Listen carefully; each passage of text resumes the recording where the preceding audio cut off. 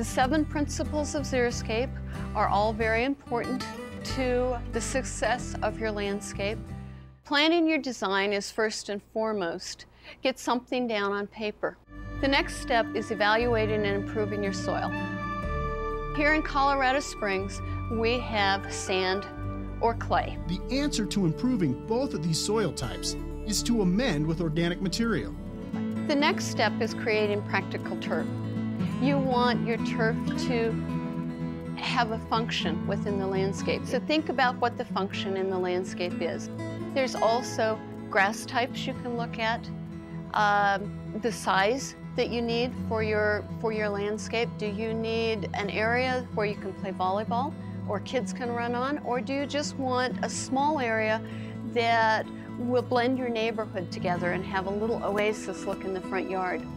The next step is selecting plants carefully. Virtually any plant can be in your Xeriscape as long as it is adapted to your soils and to our climate, and it is grouped with plants that have similar water needs. The next step is watering your landscape efficiently. It's probably one of the most important things you can do. Even if you don't change out your landscape, be sure that you are making sure the water hits the landscape and not the pavement, as water in the gutter doesn't do anyone any good. The most important thing to keep in mind when designing your Xeriscape is water efficiency. Make sure that you use a sprinkler that's close to the ground and is only watering the plants, not the pavement. Be sure that you water late in the day or early in the morning so that the water doesn't evaporate and blow as much. And you want a sprinkler that will deliver the droplets close to the ground. You should also reset the timers on your sprinklers monthly to adjust for the seasonal changes in weather and temperature. The next step is to use organic mulch. Organic mulch reduces the amount of evaporation from the soil and keeps the soil temperature more consistent year-round.